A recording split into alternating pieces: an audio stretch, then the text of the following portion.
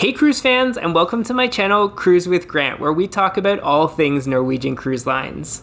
With so many ships to choose from, how do you decide which one's right for you for your next cruise vacation? In today's video, I'm going to run down the top 10 things that you need to know if you're considering sailing on the Norwegian Getaway. And stick around to the end because I'm also going to cover a bonus tip that will help to make your vacation amazing. So without further ado, let's get into it.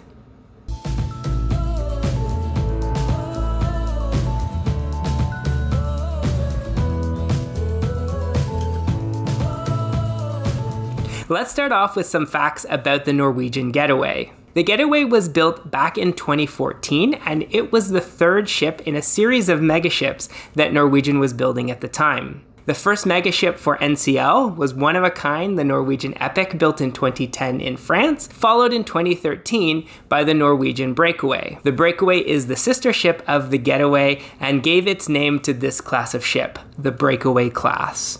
At full double occupancy, the Getaway can hold about 3,900 passengers and 1,600 crew members. This is a little bit smaller than some of the Breakaway Plus class ships, the Encore, the Bliss, and the Escape that came after it.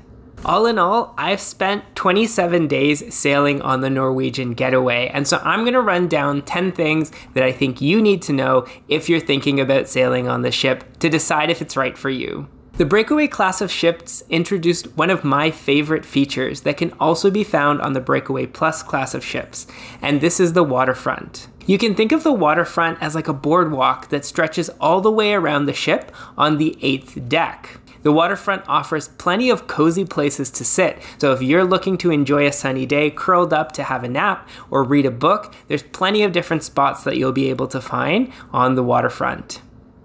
If you're looking to dine at some of the specialty restaurants on board, many of the restaurants also have an outdoor patio area where if the weather is nice, you can also enjoy the specialty restaurant dining al fresco. If you like to enjoy a drink while you're on board your cruise, the waterfront also includes outdoor areas for many of the ship's onboard bars as well. So if you'd prefer to spend your sea day sipping on a cocktail and chatting with other guests, there's a number of different bar options that are available to you. While a sit or a stroll around the waterfront sounds like the perfect afternoon to me, there's also a couple of activities. You can find giant chess sets on the waterfront, and they also have a number of viewfinders. So if you're wanting to look at some of the marine life or the islands that you're sailing by, those are also something you might want to check out. My absolute favorite feature though of the waterfront is the aft view. You can walk all the way around the rear of the ship and see the amazing wake views. I think this is one of the best places to take a picture, and I often find myself taking a selfie there on every single cruise.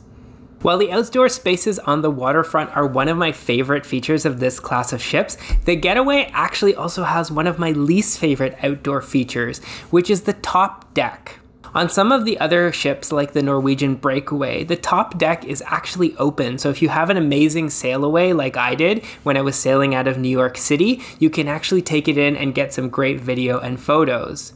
The top deck on the Getaway has actually been closed off. Norwegian has something called the Vibe Beach Club, which is a private beach club that has loungers and a bar, but you have to pay to get access to this area. So the top deck on the Getaway is not actually accessible because it's been incorporated into this area that you have to pay to get access to. Before I move on to talk about some of the other things that I love about the Getaway, I do want to talk about one more of the drawbacks that I think you need to know before you get on board. One of the features of many of the Breakaway and Breakaway Plus class ships is something that they call 6, 7, 8 Ocean Boulevard.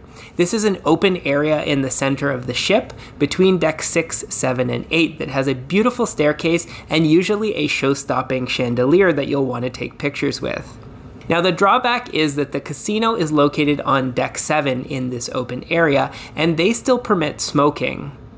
So if you're enjoying some of the bars and lounges that are located around the central area and there's a lot of people smoking in the casino, it can get quite smoky. Now there is some good news in this regard. When I went to one of the Q&A sessions with the officers, a number of guests were asking about smoking in the casino. And they noted that when the Getaway goes for its next dry dock, which means it will undergo some renovations, one of the changes that they're going to be making is to enclose the area where smoking is permitted. This change will make the Getaway similar to some of the Breakaway Plus class ships that already have enclosed smoking areas. If you're a foodie like me, one of the things that you probably scope out first is the eating options that are available on board. The Getaway has some of the NCL classics, including the Garden Cafe, which is their buffet offering that's located on deck number 15, as well as their 24/7 casual dining option Oceans, which can be found on deck number 7. The Getaway has 3 main dining rooms, 2 smaller ones that are located on deck 6 called Taste and Savor. They offer identical menus. The difference is really only in the color palette, so you can decide when you're going for dinner whether you're feeling red or blue that evening.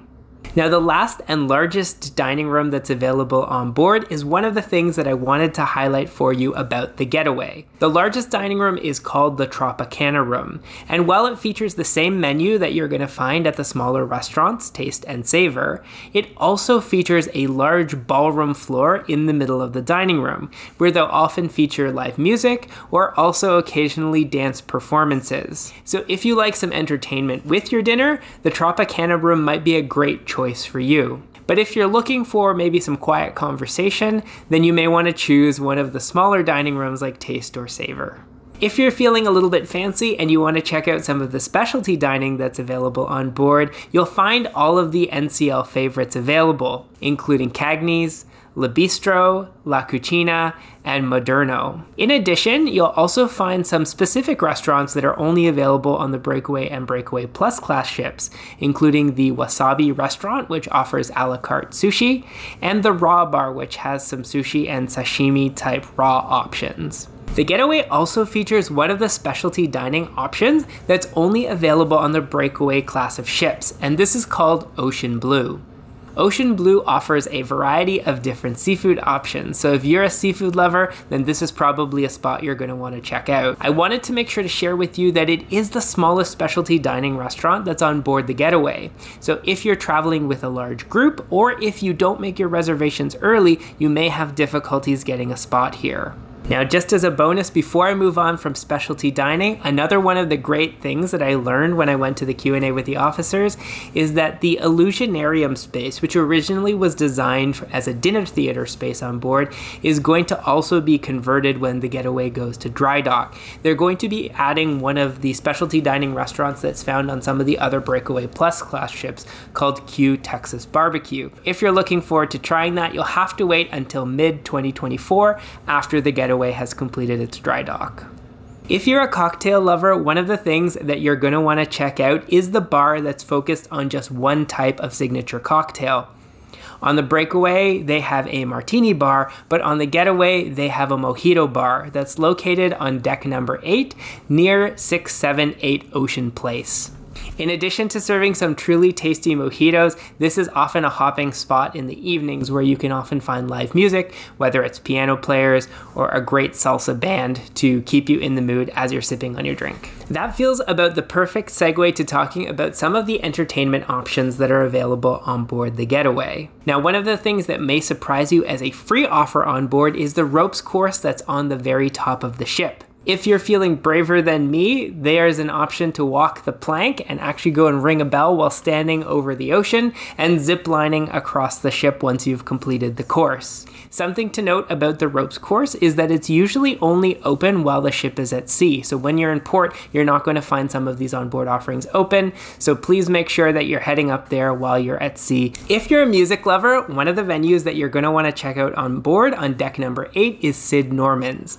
They offer a number of signature music shows, including Rock the Poorhouse, a tribute to classic rock, and also Rumors, which is a tribute to the very famous Fleetwood Mac album. Something to know about Sid Norman's is that the venue is much smaller than the theater. So if you're looking to take part in one of these shows, you're going to want to make sure that you plan ahead to get there early. Otherwise, you may find yourself waiting in a long line or being in a spot where there's standing room only. After some recent changes to the entertainment lineup that NCL is offering on their ships, the Getaway is also one of the only ships that still has a full Broadway musical, The $1 Million Quartet. And while I could go on and on about this great jukebox musical that features great music from the 50s and 60s, centered around a night when Carl Perkins, Jerry Lee Lewis, Elvis Presley, and Johnny Cash were all in the same spot, I actually want to focus on a surprising offering that you get from this amazing cast. In addition to seeing the actors performing in that musical, you'll also get something on board called Broadway Unplugged. And while some of the other Norwegian ships offer a version of this one feels really special because it features the cast of the Broadway musical. On my last cruise on the Getaway, they took a lot of classical Broadway musical numbers and they actually interpreted them through a bluegrass and country style, which made the songs feel entirely new. They did run this a couple of times on my cruise, but be sure to check this one out, and again, get there early to make sure that you've got a good seat. Thanks for sticking around. I wanted to share with you one of the bonus spots that I thought was really cool on board the Getaway, and that was the Sky Vodka Ice Bar. Now, it's not unique to the Getaway. You can also find it on other ships like the Breakaway and the Epic, but I think it's a really interesting experience, all for just $15 US.